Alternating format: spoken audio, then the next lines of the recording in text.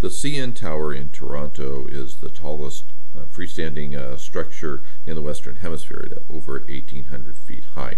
To give you an idea how tall that is, the Transamerica building, the Transamerica Pyramid in San Francisco, is just a bit over 800 feet high, so not even half as tall as the CN Tower there.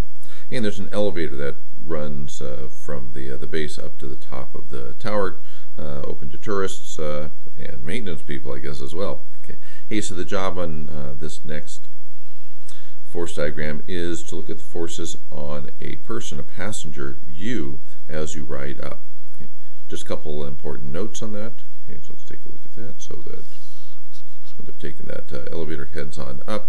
When you're traveling on this, except for right at the beginning or the end, you're traveling at a constant velocity of 15 miles per hour up. That's about 22 feet per second.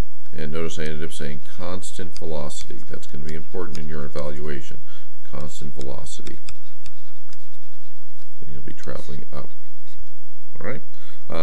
In this one, make a quantitative force diagram. So include your weight. What is your weight? You can do a little research, figure out what that is in newtons. Okay, so I think that's the important parts here. Good luck with that. Hey, the other part, the extension question on this one is, if you were to take the stairs instead of taking the elevator, hit enough this thing, how long would it take you to head up to the top of this tower?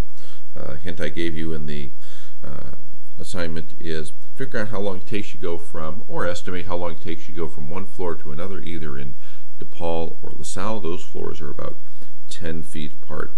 Figure out how many of those would it take to get to the top of the CN Tower. All right, hey, good luck with this.